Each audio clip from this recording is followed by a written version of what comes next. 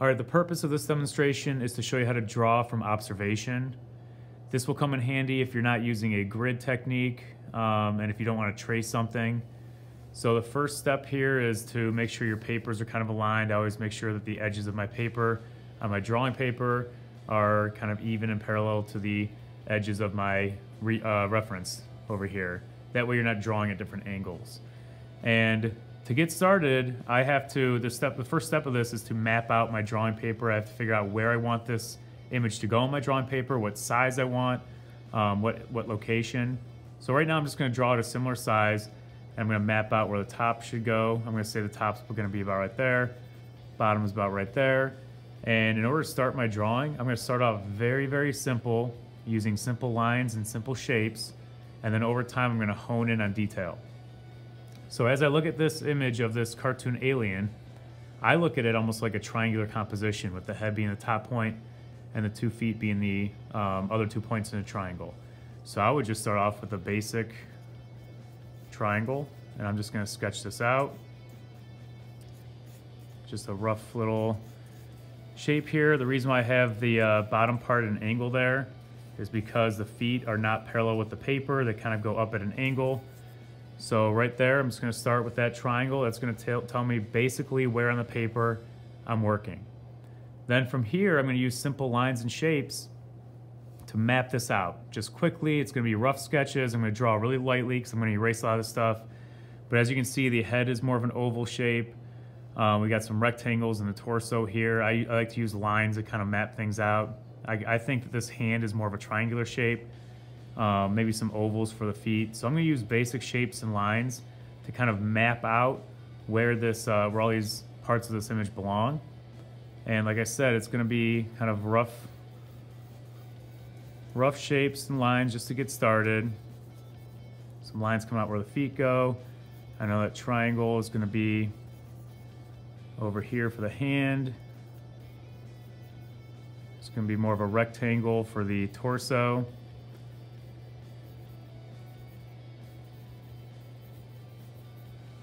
And just really rough sketches that just kind of map out the basic shapes of the image.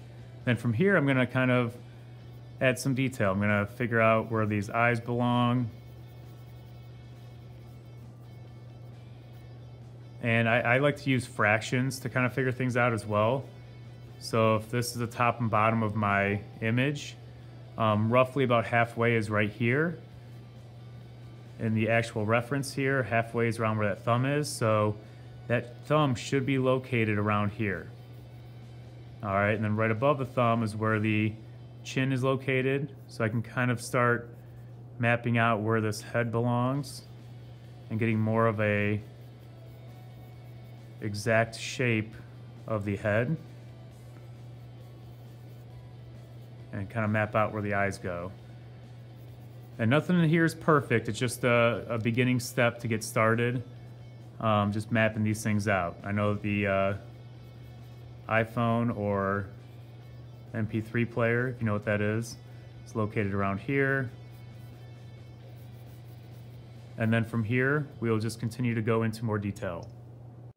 So the second step of drawing from observation is to kind of clean up my messy sketch using my eraser and to kind of fix some things that aren't quite perfect yet. We got a general idea of where things belong, but nothing is even close to being perfect. So I've noticed that I've made way too many sketch marks here in the face. I know this eye is way too far over to the right.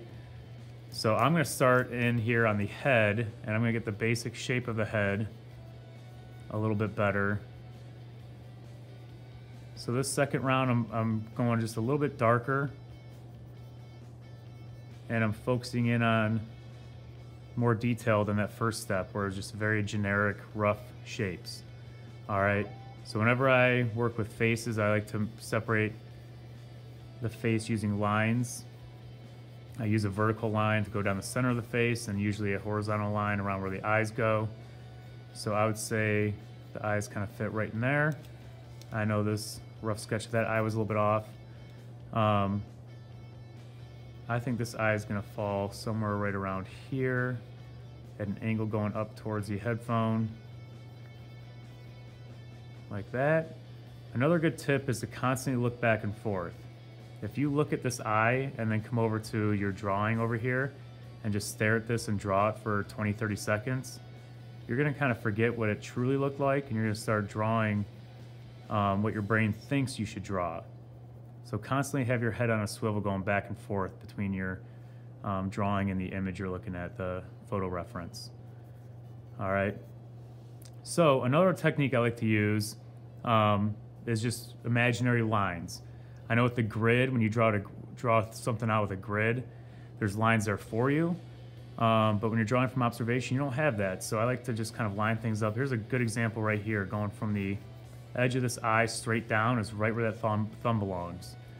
So if I just draw a light line here, I know that thumb is right there. I have it right where it needs to be, okay? The thumb is just a little bit further away from the chin. I like where that's at. It kind of bends in here. And that finger is going to overlap with the headphone and make like an oval shape.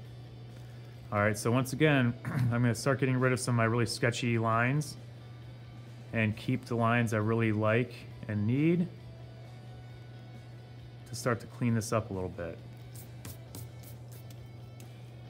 All right, so coming into the headphones now I showed you how to use a vertical line to line things up. Now I could use horizontal lines. If I do a line straight across underneath that first eye, that big eye, I notice that this right eye is just a little bit above it. Same with this headphone. That eye and the headphone are very similar, and that eye is a little bit lower. So if I do a straight line going straight across, I know this eye is a little bit too low. I need to raise that up a little bit. And I probably would have never even noticed that if I wouldn't have used that horizontal line technique. And I know just right above this line is where the headphones begin.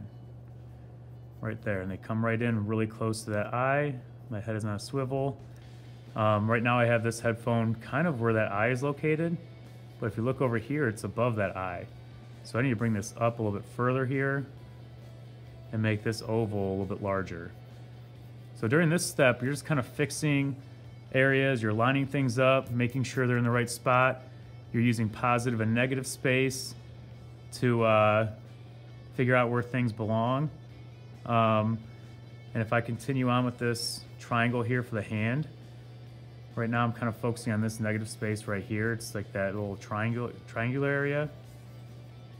That's going to help me draw that finger. And we got another oval shape right here, and then the palm kind of comes in right here and connects to that thumb. So I'm starting off with very sketchy, simple shapes, and I'm cleaning them up as I go and slowly honing in on more and more detail.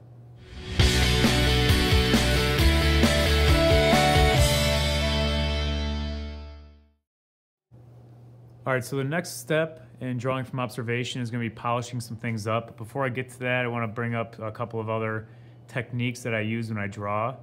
One of them is called clocking angles.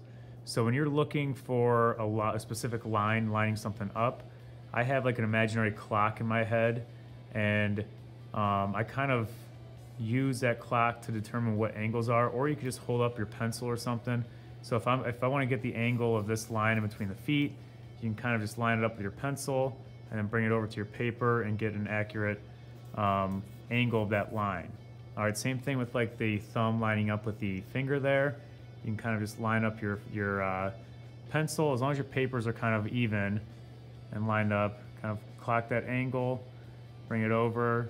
It should be pretty close. All right, same thing with these two fingers. Right there. In fact, I can actually move that one a little bit. I think this finger is a little bit too low. This line right here, I think, is a little bit steeper than that line. I think it should be out a little bit. So that's one adjustment I know I would make. I'd probably bring this line out here and then fix this finger right here. All right. Same thing with lining some things up. When you're at this stage right here, you can kind of just line things up. I know that eye lines up with the thumb, which eventually will line up right here in the jeans. Eye to thumb, you see how this leg could actually move over a little bit. All right, so I'm still not even close to being perfect, but these little techniques right here can help fine-tune your drawing and get things that might be slightly out of place in a better spot. All right, so if I line up the hand straight across, it lines up right with the corner of that MP3 player or the iPad or whatever, or iPod, whatever you want to call that. That looks like it's in pretty good shape right there. If I bring a line straight down from the headphone here, it should hit that knuckle straight down. You're right there, which means I should probably bring this out just a touch and have this hand coming out right there. Small adjustment, but all these little things will make a difference. I think that this needs to be a little bit larger now I'm looking at too, how it interacts with the headphone. You can even focus in on positive and negative space. So you see how I made this line here, that could help you focus on just this interesting shape right here. Sometimes that's an easier shape to draw than the actual finger. So now that I move this over, I think that actually lines up better than what I had it before. Same with this line right here. It makes this interesting shape right here. And if that matches, you're good to go. A line right here from foot to foot. Let me erase all my sketch marks. So this shape right here should be pretty similar to that. In fact, I'm noticing mine's a little bit wider than that one. So I just adjusted this foot. I think that means I need to bring this foot in a little bit. More to about right there. And I would have never noticed that unless I would have checked this negative space. And I'm gonna have to move this line over as well, which will make my foot more accurate. All right, so a combination of clocking angles, seeing where things line up with each other vertically and horizontally, and then focusing in on negative space and positive space to really get this accurate. And then after this, we will hone in on some more detail by polishing things up. All right, so once you have your basic image kind of mapped out, it's in a kind of a rough, sketchy status right now. The final step to this drawing process, drawing from observation, is just polishing up your drawing. So this is where you're going to come in and actually you can press a little bit harder. Now you know for a fact you have your lines where they need to be.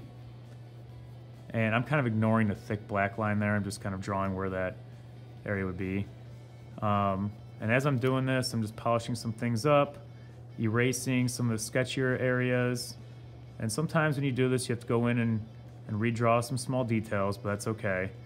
I get rid of my lines that are lining things up and dividing things that helped me out before, but I don't need them anymore because I already have things pretty much where I want them to be.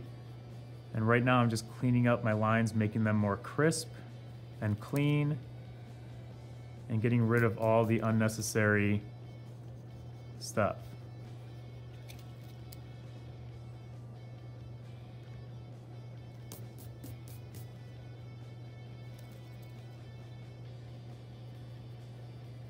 And as you're doing this, you can go ahead and add more detail to your drawing. So you can add the little highlights, the little shadowy areas, all that good stuff.